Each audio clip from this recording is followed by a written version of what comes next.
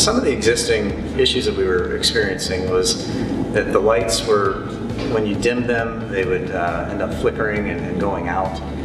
Some of the other issues that we experienced with them was they were old, they were antiquated, really difficult to find parts for them. They're inefficient, and we just really wanted to have a better overall lighting scenario in the auditorium, and the existing lights were not giving us that.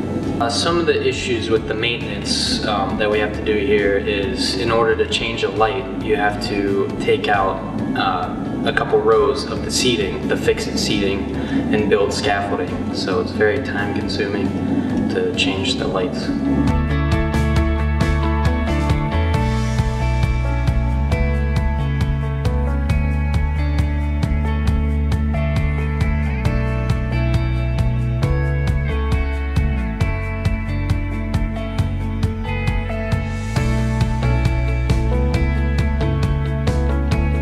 A few of the goals for the new lighting was obviously we wanted something a little more efficient, but more importantly than that, we wanted lighting that was going to be more uniform, more even throughout the auditorium.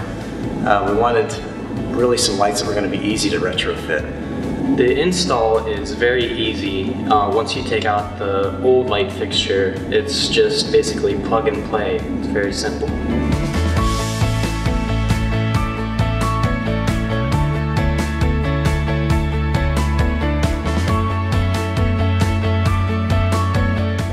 The lighting retrofit here at the auditorium at Heartland has improved our use a lot. First of all, I want to say that it's really easy to use now. There's one switch instead of 5. Secondly, it's immediate. When we turn them on, there's no delay in waiting for the lights to warm up. And lastly, the range of light is greater. It gets really bright, and when we dim the lights, it gets pretty dim before they go out.